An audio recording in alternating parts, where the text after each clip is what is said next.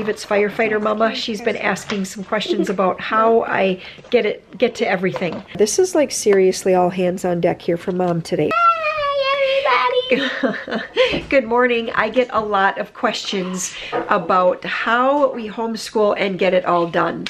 Welcome to my channel, A Country Life. I'm Jennifer, and today we are working on a geology or rock and mineral unit. So let me just kind of share with you my thoughts on schooling, just a tiny bit. So I think as homeschooling moms, we put a lot of pressure on ourselves to get all the things done.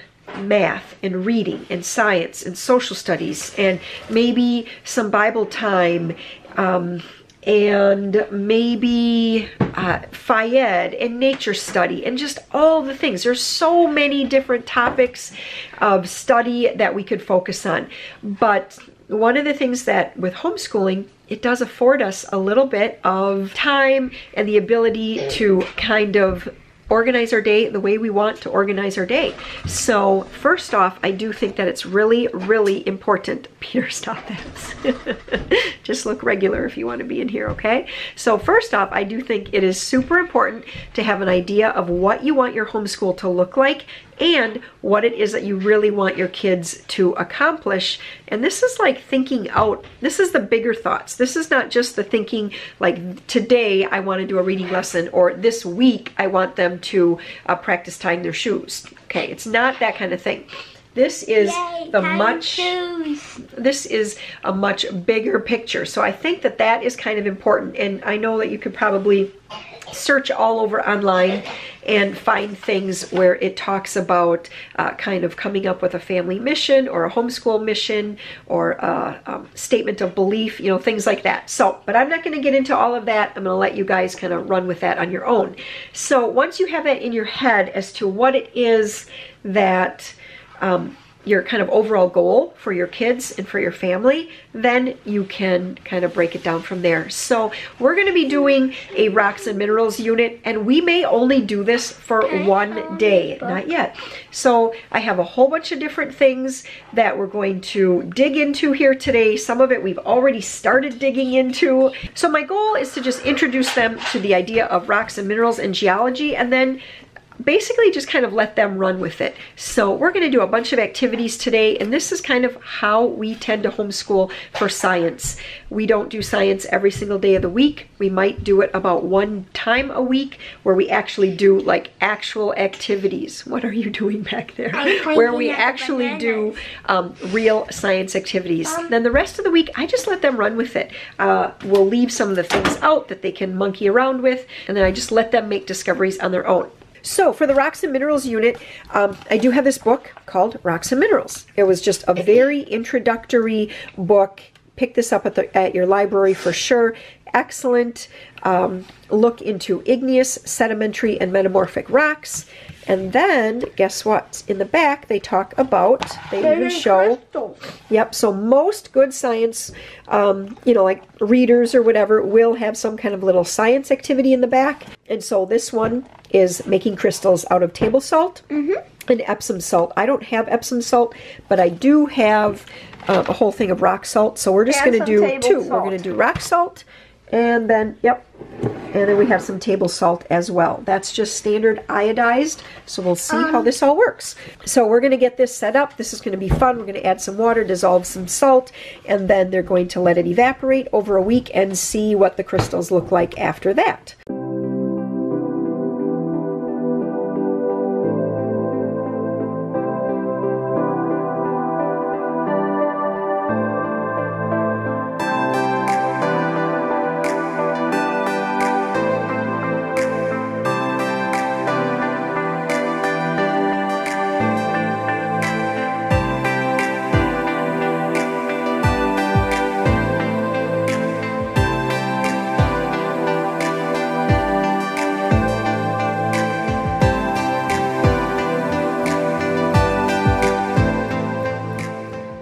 Another thing that we picked up here is this Carson little handheld mini microscope. It has 60 power to 120 power in it. It has a light, and you can just kind of put it on.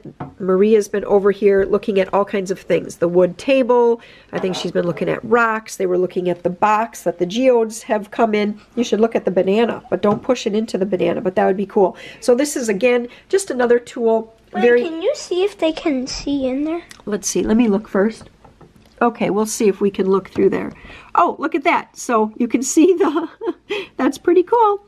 They've been just looking at all kinds of things today. Maria was looking at her pants earlier, and they've been looking at boxes and rocks and just all kinds of things. Peter, I want to look at the banana. Just don't touch the banana, okay? Because we don't want it to get mushy. So those are the kinds of things that I like to just kind of have on hand to encourage them to do some exploring of their own. And it kind of takes the pressure off of me completely, because I kind of introduce something for a whole day like this, and then they just run with it. I'm going to run down the other items that I do have for our Rocks and Minerals unit. So I did pick up this 10 geodes box. It does say for ages 8 and up someplace on there, Peter just pointed out, but I think it'll be fine. Okay, so we also picked up this National Geographic rock tumbler. I have some rocks from my grandparents that they picked up on some of their travels years and years ago, and so we're going to work on polishing up those. And then this actually came with 2 pounds, yes, it also comes with 2 pounds of assorted gems. So we're gonna work and get that going at some point. I also picked up this rock on. I have no idea how to play this yet, but we're gonna give that a try. And then we picked up, oh yes, Darth Vader. I also have this Earth Science DVD. Again, I have no idea if this is going to be good or not, but it says Rock and Learn, and I'm assuming that there are going to be songs in here, I think. It's 1 hour of Earth Science, and so I thought that that would be something fun for them to watch on and off. And then what else did we pick up? Look in there. Okay, let's look in here now. They want us to look in there. Oh, there's our countertop. Yep. And then the last thing that I have for us today is this Rocks, Gems, and Minerals. This is one of the little golden guides. I love these. We have a number of these golden guides, and they're just nice for the kids to look through. Sometimes we'll just read a few pages, and that's science for the day. So anyway, those are the things that we picked up. I think that's everything that we picked up for this unit. So we're just going to have fun with all of this today. And this is the next thing we're going to do. Dad is home. Yes. Okay. From hunting. I'm going to see if he has antlers in the back. What does it look like? No. Nope, nothing today. But he could have a doe because he has a buck and doe tag. Okay. All right, so let's open up the geodes and do something kind of active and pounding for a while. Bam, bam, bam. So the geode box did come with an instruction and learning guide, and I'm glad that I read this first page here because it gave us some tips on how to break them open without just crushing into a million little pieces. There's our geodes. Ooh, it's just like so much promise. So the word lover in me really wants to read this whole learning guide to them before we start, but I know that what they'd rather do is just start by breaking into some of these, and then after we have some cool geodes, we're going to come back and read from the learning guide.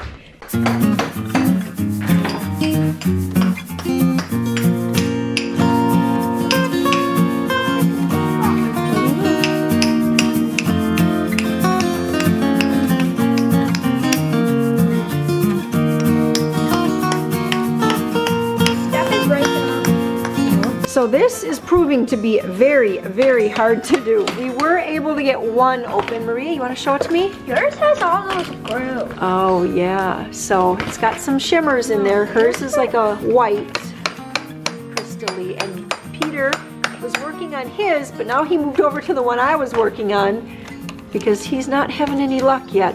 No, not at all. I think we're gonna have to maybe get a little bigger hammer.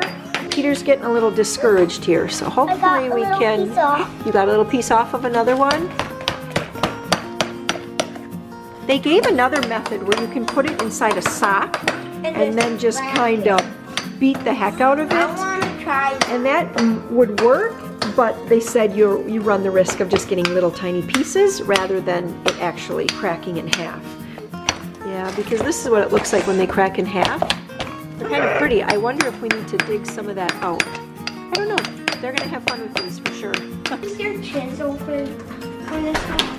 It won't break? A chisel? Yeah, mine will a hammer to pound it. Oh! Yay! So we just had to bring Dad in. There you go. Oh my gosh! Look at that! Wow, is that one pretty? Look at this one, Peter. Whoops. I'm gonna put them on Whoa! this Got a loose way. head on it. That one's Mom's. Mom wants a rock. So cool. Oh my gosh. Yeah, they are cool. Shorter chisel or something. I need. Oh, we got Joe to come out here and Come on, hit take the part rock too. really hard. Come on, Joe. Whoa! Oh, nice job. Whoops, that's a miss. That's a hit. Oh, miss. Come on. Make sure you actually hit the rock. Hit. Oh, come on. There you go. Hit. I Okay, so now that they spent plenty of time banging and banging and banging, got a little energy out, now it's going to be time to just sit down and watch this movie. This actually, okay, yep, Maria got a little cut. I'll get to it in a second. So this actually says it's for grades 3 to 8, but I think that it's going to be just fine for them.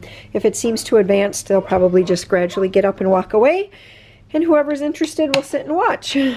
Peter's getting super excited here to open up the rock tumbler, but I wanted to ask him, what did you think about that movie? The Earth Science movie that you watched before? think it was good. It was good? Like just a little good or really good? I liked it. You liked it? How about you, Maria? What did you think of that movie before? I loved it. You loved it. Why? I don't know. You don't know. This pencil. Oh, you like that pencil character guy? Yeah. Yeah, that guy. Okay, so I just want to talk to you guys for just a second here about how we do science and then typically how we do history or any of those things that are not math or reading. So what I like to do is just pick a day and we just do all of it in one day. So rather than what I used to try to do is make a schedule, like Monday through Friday, and Monday we would read a book. Okay, so like I was saying, before Amber came in and had a conversation with me, what I like to do, or what I used to do, is we'd do something on Monday and something on Tuesday and something on Wednesday, and it would all be on like the same topic, but it was inevitable that something would come up one of those days, it would set us back, and then I would feel like we were always running behind, and then, I don't know, then we would try to play catch up and it wouldn't always work how I had wanted it to. In any way, I just felt like we were getting behind. So you guys, shh, for just a second. They're looking at a fairy tale book while I yak to you guys.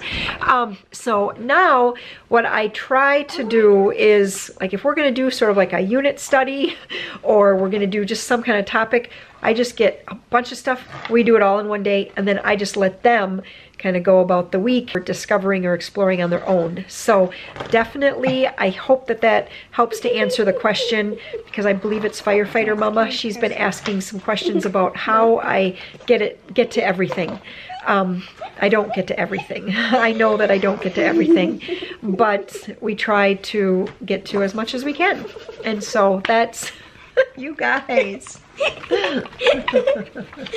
I hope that was clear enough for you guys, that we just try to pick one day and just cram it all in one day as much as we possibly can. I'll do the same thing with something like, let's say we're going to do like the first Thanksgiving when it gets to be November, which is literally just right around the corner. But what I'll do is I'll get a bunch of those books, like, I know, but like Sarah Morton, I think it's like A Day with Sarah Morton and A Day with Samuel Eaton or something like that. There's a bunch of those books, and we'll just read a whole bunch of them in one day, print some coloring pictures of the first Thanksgiving, maybe, you know, make up a first, I don't know what we'll do, but anyway, we'll just do it all in one day. Peter, let that kind of process in their mind throughout the week, and it's amazing what kinds of things they end up coming to me and saying, Mom, I want to do this now because I was thinking about such and such, and now I'd like to do that. So, okay, let's get to this.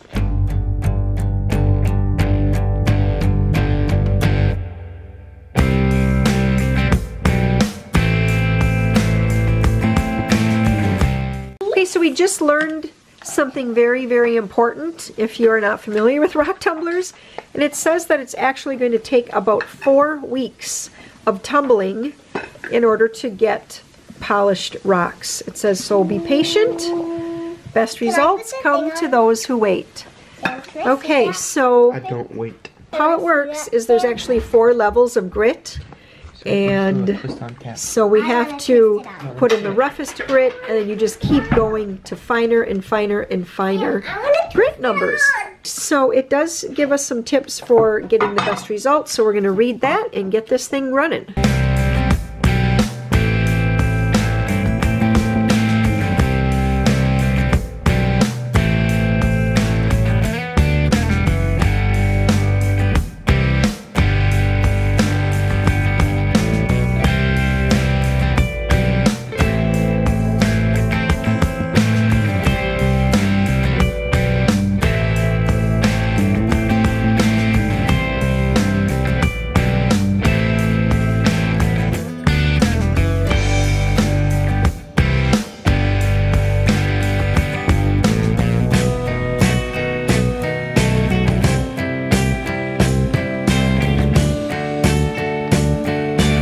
This is like seriously all hands on deck here for Mom today, but I'll give it my all today, and then they'll be able to just kind of play and have fun with these things the rest of the week. Okay, so this game that I found this on Amazon, Rock On, and it's pretty cool. I was reading this, and it actually was designed by a mom, I believe, here, and they were doing like a rocks and minerals birthday party for their son, and she designed this game, and they had so much fun that she decided to actually make it into a game that she could sell. There's many levels. You can also make it into sort of a bingo slash trivia game. Pink, green, purple, and orange levels, and I believe that this is the easiest, and it goes down to the hardest level, and so that's what we're going to do. It's kind of like half bingo, half trivia. This is really, I don't even know what trivia is. This is kind of fun. It comes with these already polished gemstones. These are just like the bingo markers. And then it also comes with the actual samples. It does say to rinse these underwater. So we're going to just get going on this game, see what kinds of trivia questions we can come up with, and see what we can learn about rocks. Right, Maria? I don't even know what trivia is. Trivia is where you ask questions and the people have to answer them.